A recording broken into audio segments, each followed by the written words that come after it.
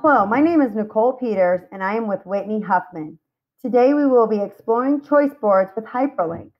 It is a way to allow your child to show what they know about content in their own words or products. Before we get started, don't forget to subscribe and hit that bell to enable notifications for our channel by clicking our logo during the video. Also, leave us a comment or check out our related videos by clicking the pop-up cards in the upper right corner. Here's how to get started with choice boards with hyperlinks. Your child's teacher has developed a choice board for them to have options in their learning. These options are for your child to get the opportunity to demonstrate their understanding of previous or new concepts using a variety of activities. These activities have been created with your child in mind and will help them feel in touch with what they are learning. First, log on to your child's Google Classroom. Go under Classwork, look for the day of the week to see what is expected for them to complete that week.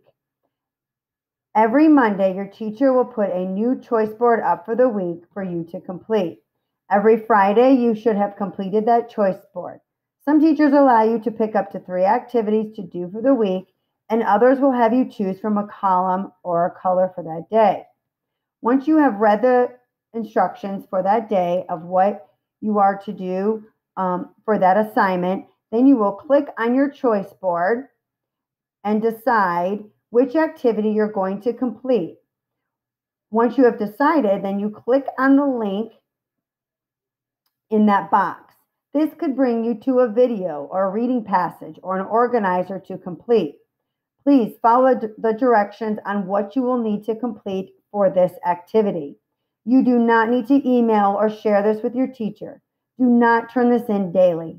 You will submit your assignment on Google Classroom once you have completed this, usually on a Friday. Be sure to email or go onto your teacher's Google Meets to ask any questions about logging on or about the assignment. Thanks so much for watching. Be sure to like, comment, or reply to one of our other videos, or share the playlist below. Subscribe to our channel and enable notifications so that you don't miss out on the next episode. Don't forget to check out our other resources like this podcast and see what else is going on in Horry County Schools. Be sure to follow @DearDisses on social media or contact us via email or our blog.